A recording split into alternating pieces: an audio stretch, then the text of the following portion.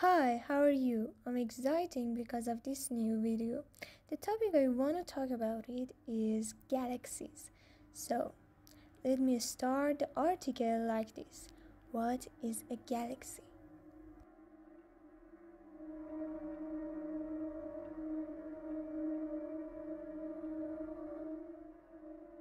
Galaxies are concentrations of stars, gas, dust, and dark matter.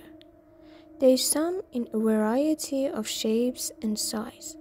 Some are fated to collide like the Milky Way and Andromeda. Astronomers classify galaxies into three major categories: elliptical, spiral, and irregular. These galaxies span a wide range of size, from the dwarf galaxies containing as few as 100 million stars to giant galaxies with more than a trillion stars. Ellipticals like ESO 325, GOO4, which account for about one-third of galaxies observed, vary from nearly circular to very elongated. They possess comparatively little gas and dust, contain older stars, and are not actively forming stars anymore. The largest and rarest of these, called giant ellipticals, are about 300,000 light years across.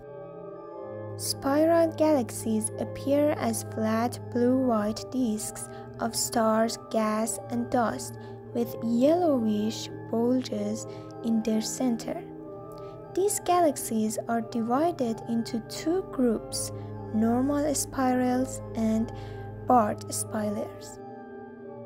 In barred spirals, the bar of stars runs through the central bulge. The arms of barred spirals usually start at the end of the bar instead of from the bulge. Spirals are actively forming stars and comprise a large fraction of all the galaxies in the local universe. Irregular galaxies like NGC 1569, which have very little dust, are neither disk-like nor elliptical.